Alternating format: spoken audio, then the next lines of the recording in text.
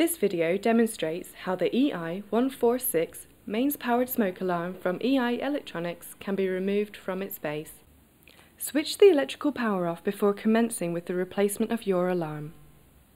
Check that the green light on the unit is off. This indicates that the power has been successfully turned off.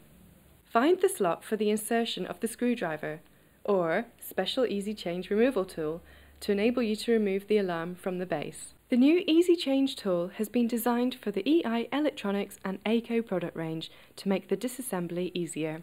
Insert the tool into the slot and pull the handle downwards slightly until you feel a slight movement, indicating that the alarm has been released from the base.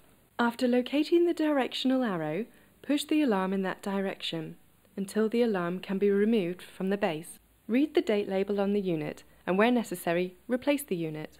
To order a replacement alarm or to ask further questions, please ring SafeLinks or visit our website.